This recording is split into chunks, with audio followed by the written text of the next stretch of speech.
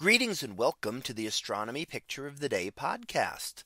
Today's picture for January 20th of 2024 is titled Falcon Heavy Boostback Burn. So what do we see here? Well, here we see an image of the launch from December 28th of last year of one of the Falcon Heavy rockets. And this lifted off from Kennedy Space Center and was actually the fifth time these two boosters had been used. So the side boosters, which help accelerate the rocket to be able to launch craft up into space. And it takes a lot of energy to be able to get out of Earth's gravitational well. So it takes a good amount of energy to lift up against Earth's gravity and also to push through the thick atmosphere to be able to get up into space. And in this case, to be able to take a load up into space as well. Now, those two again are reusable. And what we're seeing here is the burns as they come back. So enough fuel is saved from the launch so that they can execute these burns and then be safely recovered on Earth. And that's what we're seeing. You can see in the upper left hand side where the boost back burn begins. And then you can watch as the two separate and keep their distance from each other as the burn continues over the course of about 3 minutes.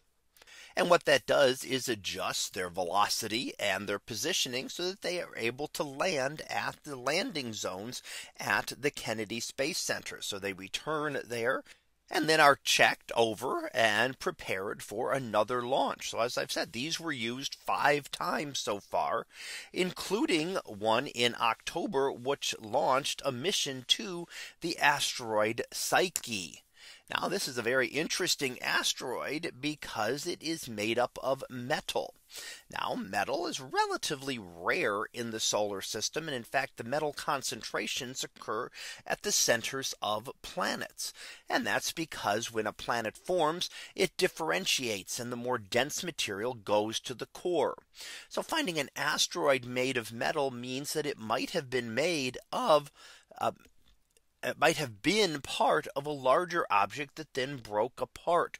So we're seeing a portion of that core that was able to separate.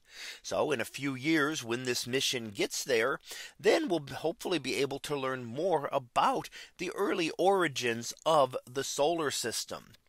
So while that wasn't part of this mission directly, these same boosters that you see returning back to Earth again here, and you see where the burn ends in the upper right there, were the same ones used to launch this asteroid mission that should reach the asteroid in about another 5 years.